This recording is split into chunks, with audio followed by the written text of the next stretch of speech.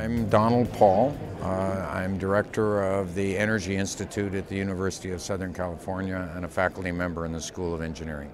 If you look at the total energy mix, and it tends to get lost in a lot of energy conferences, people think it's electricity. It's very important, but it's not all there is by any means. The other is transportation fuels, which is another major source of energy.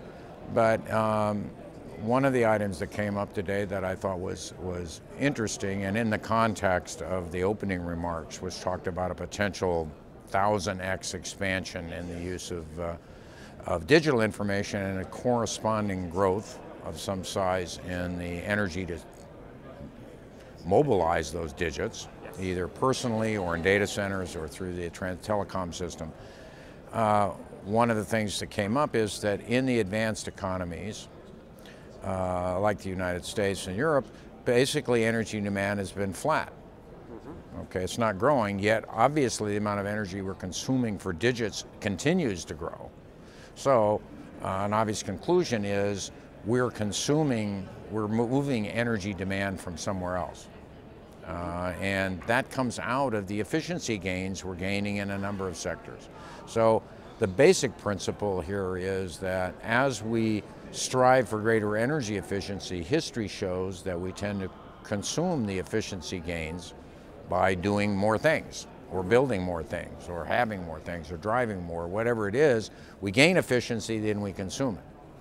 And this has an implication here because were the digital demand to grow, as was suggested by some, inordinately grow, and you were not able to make up in energy efficiency gains per byte, are we actually at a hiatus instead of a flat point potentially tending downward, which some people think, but this is actually energy demand will begin to grow. And I think it has tremendous implications because many people are thinking that energy efficiency will continue to get built into the system, and certainly it's an important aspect of meeting many views about sustainability and emissions reduction and everything else. But what if you start consuming that efficiency?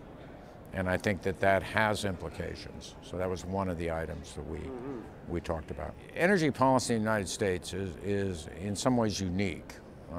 And it's unique for a couple of reasons. One, the political structure in the United States, in which it's a federation in a way. The relationship between the states are sovereign entities with certain powers under the U.S. Constitution. So the states have some autonomy to push back against demands of the federal government. So that's one thing. The second thing is the states have basically been the managers of energy, both power, oil and gas, natural resources have basically been the primary driver of those policies for a long, long time, I mean centuries. The second that's important about the United States, which distinguishes it, and that is virtually all the energy assets are privately owned.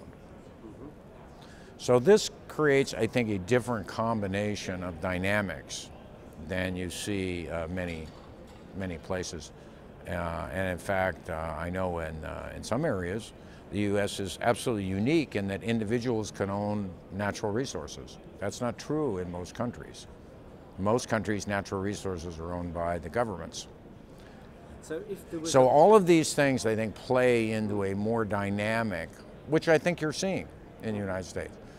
That a combination of that, plus a combination of the world's largest and most diverse energy system.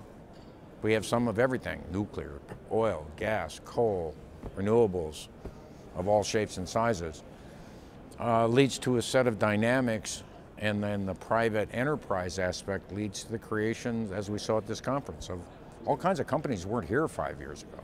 If there is perceived a gap in federal regulation, the states step in. In fact, the big challenge in many aspects of the U.S. energy system is overlapping and conflicting regulations between the federal government and the states.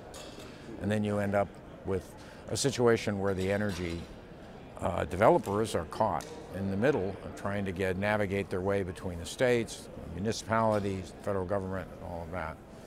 But I think it creates a dynamic which, in a time of change, combined with the extraordinary creative capabilities of the U.S. digital system, I think you put all those together and you have a very interesting time with lots of challenges, but lots of opportunity.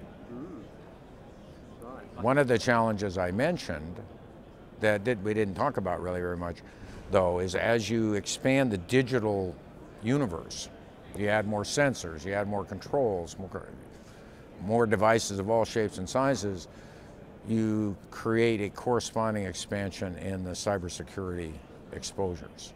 And that's an issue that I believe is beginning to come home and actually potentially could be a really disruptive situation, because as you connect the digital system to the physicality of things like energy, which are physical things, not just virtual things, you create the opportunity for cyber physical events, in which cyber-induced events create really bad physical outcomes. Taking down a grid, overpressuring and exploding a pipeline. There's a whole raft of things that could be as cyber attacks move into the automation and control systems that run all of this digital infrastructure. I mean, the people that run power plants or energy infrastructure and the people that run IT centers are not drawn from the same pool. These are people who have self-selected their interests and their backgrounds, their academic training, and certainly their experiences are very different. So this is what's called in the industry parlance, the operations tech, information tech, so OT-IT boundary. The OT-IT boundary is prevalent broadly. It's prevalent inside of companies. It was a cultural challenge inside of Chevron, because people who run operations and people who work in IT are not the same, don't have the same view of the world. People who run operations, we did have some discussion about this. If you're running a power plant, your focus on reliability and safety is absolutely at the top. Everything else is completely secondary, right? Because if you go down, bad news for a utility. Worse yet, if you have an event and someone's killed, it's a total disaster, okay? Those are both realities that an operator has to manage. That's not necessarily reliability, and certainly having the center running at full performance is certainly highly valued for a data center for sure. But it's unlikely somebody's going to get killed if there's an incident. It's the level of reliability required is maybe higher, because you don't have, in a sense, information systems can have enough built-in redundancy that they can manage their way around it. May or may not be true in a power system.